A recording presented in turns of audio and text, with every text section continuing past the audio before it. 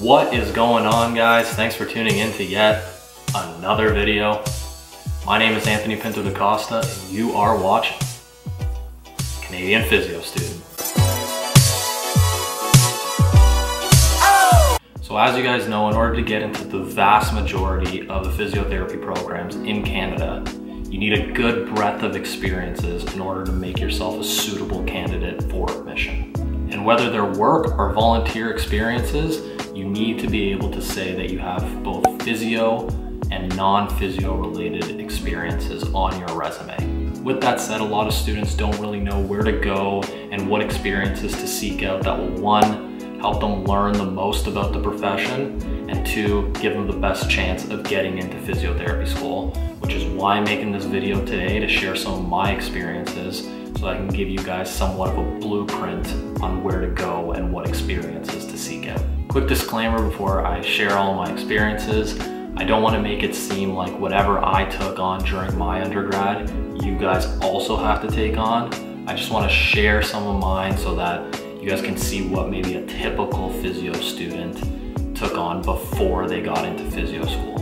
And secondly, I think the biggest takeaway that you should take from this video is why I chose my experiences and what I learned from each experience, because then maybe this can help guide you to picking your experiences down the line. So without further ado, I'll first start off by just listing some of my physio-related experience that I took on, why I took them on, and what I learned from each experience. So my first experience was the typical volunteer physiotherapy assistant in a private practice physiotherapy clinic near my house. I took on this experience because at the end of my first year, I was thinking that I maybe wanted to pursue physiotherapy, but I didn't know too much about it. So I thought going into the clinic would teach me exactly what it's all about and what a physio does on a day-to-day basis. And what I learned was exactly just that, just learning what a physiotherapist does on a day-to-day basis in a private practice environment.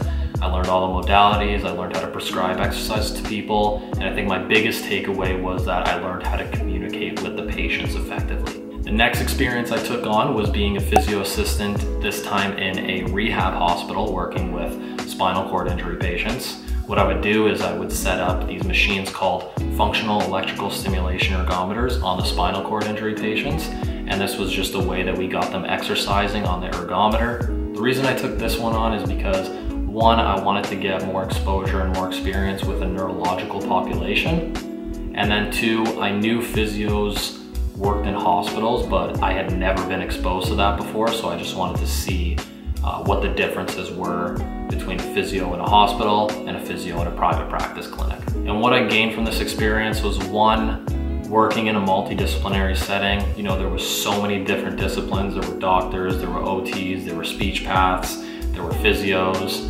and I saw how they all work together in a team to try and make the best care plan for these patients. And then secondly, like I said, it showed me a physiotherapist's role in treating a patient with a neurological condition. My next physio-related experience was working as a research assistant for a spinal cord injury research team in that same hospital that I was doing my last experience. And what I did for this research team is I looked through patient files and sifted out certain outcome measures that they were looking for their project, and then took the scores of those outcome measures and then inputted them into an Excel sheet. The main reason I took this on is because I know physiotherapists have a role as a scholarly practitioner, and I wanted to see what the research process was like as opposed to just consuming it all the time, because I always just consumed it, but I didn't really understand the work that was put into each of these research papers that get published. And what I gained from that was exactly just that, realizing what the research process is like. And then I think most importantly, people may think this is a negative, but I think it's a positive. I realized that I don't want to do research. I do just like consuming the research as opposed to being the person on the front lines who is conducting the research. And this may be because I was a data collector, which is definitely not the most stimulating or exciting job, but just from that experience alone, it didn't really seem like my cup of tea. And then my last physio-related experience, which was definitely my favorite one and something that I dreamed about doing since my first year of undergrad, and that was I was the student athletic trainer for Western's men's basketball team. I pursued this because I've always had it in me to want to work with athletes, And what better way to expose myself to the athletic population, especially the acute injuries and acute injury management, than working for a varsity basketball team at my university. And I learned a lot from this experience. It really taught me what an athlete's body takes over the course of a season, especially a long season like basketball. And it really made me aware of what I can do to offset some of these physical symptoms. I also learned how to approach an athlete that is injured on the playing field and making sure that I'm doing everything necessary before I actually move this athlete so I don't cause any further damage. And then lastly, it just showed me the basics of a physical assessment, getting your subjective history, doing your objective, and then finally coming up with a plan to manage the athlete's injury. And overall, this experience prepared me the most for physiotherapy school by far. So that's it for my physio-related experiences. Now we can move on to the non-physio-related experiences, which people think are not as important as the physio-related, but like I've mentioned in a previous video, it's definitely just as important. So my first non-physio-related experience was being a coach for athletes who have dwarfism.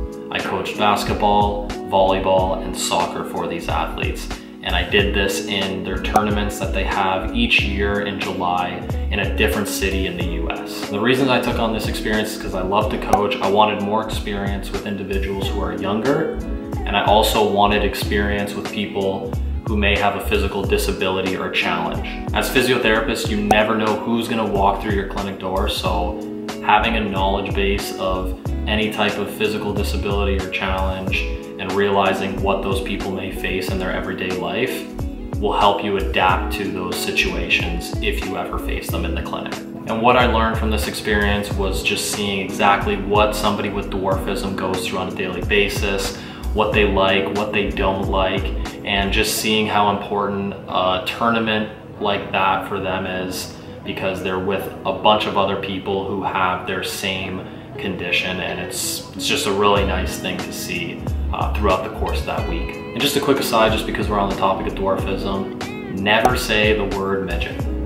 The only acceptable terms are dwarf, little person, or you can simply just call them their name. Don't forget that. And my next experience here was being a lecturer for the Concussion Legacy Foundation at Western University.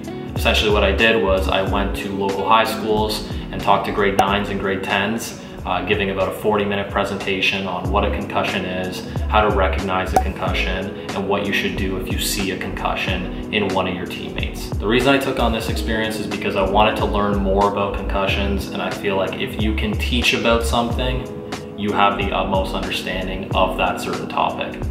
Another reason is because I know that physios do have a huge role in the treatment of concussions. So the more I expose it to myself, I'll have a better understanding when I'm actually treating it in practice. And what I gained from this experience is just having a role as an educator. As physios, there may be a lot of complex things that you know, but when you're explaining it to a patient, you have to say it in terms that is digestible for that patient. And I felt like I was doing that during this experience because I was talking to a bunch of grade 9s and 10s who may not have the knowledge that I do.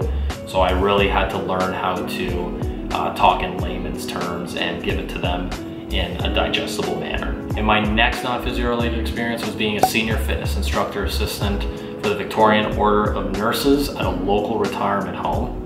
And what I did during this experience was I just provided cues and exercise modifications for seniors participating in a group exercise class. And the main reason I took on this experience is because I reflected on all the experience that I already had, and I realized I had no work with anybody from a geriatric population. So I wanted to expose myself to geriatrics because I know physios have a huge role in treating the elderly. And what I gained from this experience was just understanding how to dose exercise to frail, older adults, and just understanding their tolerances and how they may vary from people who are younger than them. And my last non-physio-related experience was being a SOF, also known as an orientation week leader at Western University for the health sciences SOF team. And the main reason I took on this experience is because when I was going into first year, I had a really hard time adjusting to the lifestyle, the workload, just being away from home, all of those factors. And my soften first year really helped me adjust to all that and was really there for me throughout those periods. And because of this, it made me want to take on the exact same role for a first year student who may be coming in with the same concerns and challenges that I had, to help them transition smoothly, academically and socially, into the university lifestyle. And what I gained from this was just strengthening my communication skills, and also just strengthening my skills in communicating with somebody who may be vulnerable. And this is super important for a physio, as you need to be a leader because you're the one who is leading the client through their care.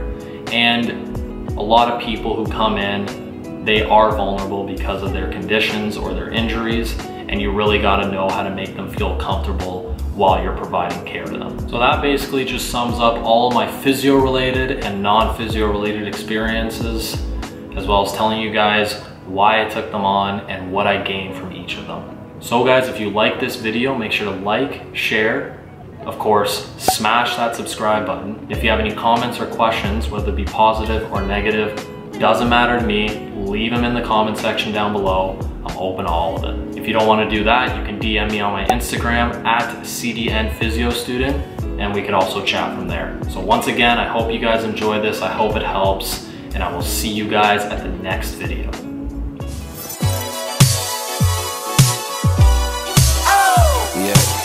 Another day, another dollar to be made. I'm a workaholic, ballin' hard until the grave. Used to wanna be a baller for the NBA, till the fellas around me started dunking in the 7th grade.